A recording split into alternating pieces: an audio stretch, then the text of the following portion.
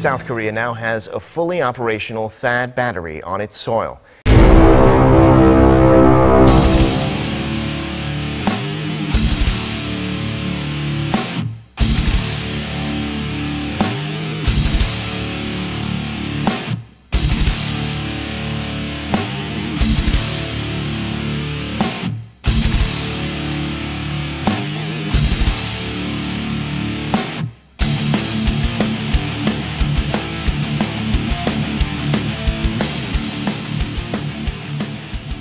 The nation's defense ministry says that together with the Patriot missiles already in place, Seoul will have a multi-layered defense.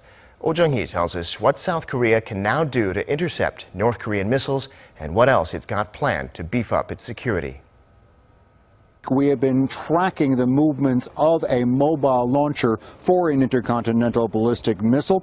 There is now today speculation that if there is a launch, it could be on a flattened trajectory into the Pacific as opposed to the high-altitude launches that we've been seeing in the past few months. That could be more of a threat to the United States. And yes, this adding more urgency to the deployment overnight by the U.S. military of 4 THAAD anti-missile launchers. 2 were already in place just to the south of where we are right now in Seoul. There was some local protest. China sees them as a threat. Now with a fully operating THAAD battery in Seongju, Gyeongsang-buk-do province, South Korea's defense network against North Korean missiles is much more sophisticated. Seoul's defense ministry says THAAD covers a much wider area compared to the current Patriot missiles and therefore will fill up the vacuum in military capability until South Korea fully develops its KAMD, or Korean Air and Missile Defense System. THAAD is capable of intercepting incoming missiles at high altitudes of 40 to 150 kilometers, while PAC-3 hits missiles at 15 to 40 kilometers off the ground, and PAC-2 covers altitudes below. Such a multi-layered system will grant several opportunities for South Korea and the U.S. to intercept incoming North Korean missiles. But experts still point out that missiles from Pyongyang may fly over a much shorter range and therefore fall before THAAD can actually detect them and intercept them. They also say having only one THAAD battery can't block numerous missiles flying from Pyongyang simultaneously. If we want a preemptive strike against North Korean missiles, then we need to know exactly where the regime plans to fire its missiles from, which means we need more satellites for detection. Defense authorities should also consider ways to nullify the North's missile capabilities through cyber attacks or interference by electromagnetic pulses. South Korea is still working to complement its current defense network and significantly bolster its own missile defense capabilities, namely called Three-Pillar Defense System. Defense Minister Song Young-moo laid out options such as the purchase of SM-3 interceptors, an anti-ballistic missile system similar to THAAD, but one that can shoot down missiles at higher altitudes and over a longer range. Oh Jung-hee, Arirang News. Position now, and you know the new orders. You see the numbers just like I see the new numbers. It's been tens of billions of dollars more in investment, and each day new equipment is delivered, new and beautiful equipment, the best in the world, the best anywhere in the world by far. Hopefully we're not going to have to use it on North Korea. If we do use it on North Korea, it will be a very sad day for North Korea.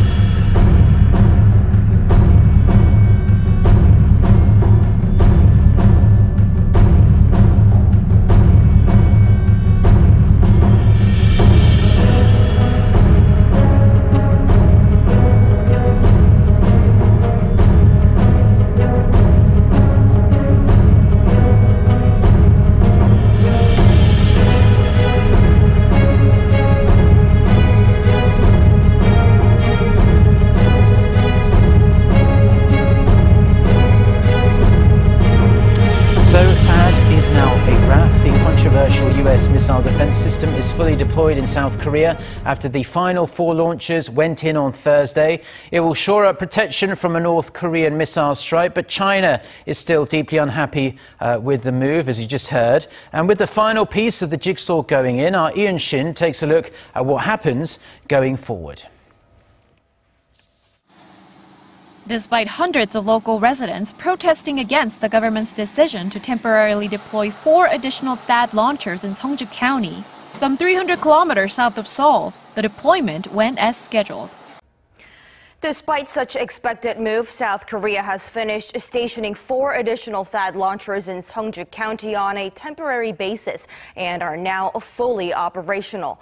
While the deployment is deemed necessary in light of escalating missile threats from North Korea, local residents, unconvinced their livelihoods and health will not be affected by THAAD's presence there, staged angry protests. Kim Hyun-bin has the latest. South Korea's defense ministry announced on Thursday that the 4 additional THAAD launchers are now inside the base in Seongju and are completely installed. We have temporarily installed 4 additional THAAD launchers to protect our citizens from North Korea's growing nuclear and missile threats. The ministry says Seoul and Washington decided to speed up the deployment in view of North Korea's provocations in recent weeks, including 2 Icbm launches and its 6th nuclear test. The ministry emphasized that the deployment is just temporary for now, and added that it will only decide to permanently install the battery after a thorough environmental analysis of the THAAD site. We will conduct a strict environmental analysis of the THAAD site, and once the results are out, we will make a final decision on whether to permanently deploy THAAD. Soon after the 4 additional THAAD launchers left Osan Air Base bound for Seongju in the early hours of Thursday morning, hundreds of protesters clashed with police who tried to clear the way for the deployment. There were some scuffles as police attempted to break up a gathering of some 400 local residents and activists at a community center near the U.S. base in Seongju County, where the THAAD battery is stationed.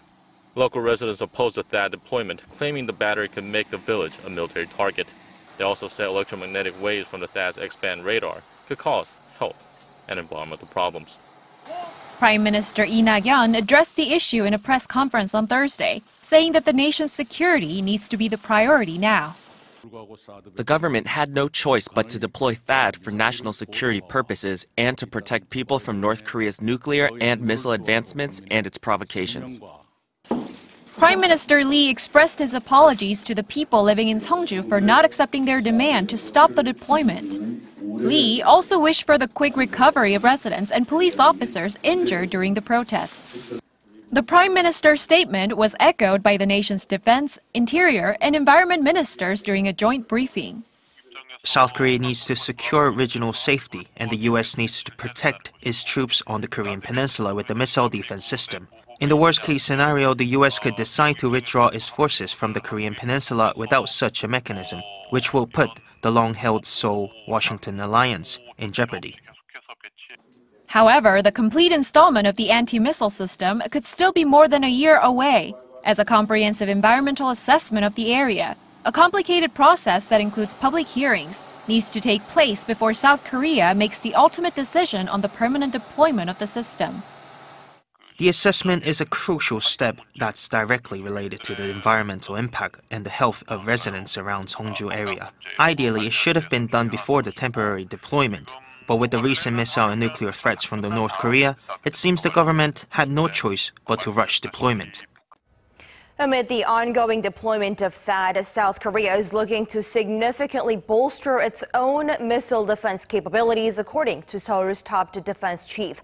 Defense Minister Song Young-moo says the South Korean military wants to establish a multi-layered air defense network to better counter North Korea's evolving missile threats.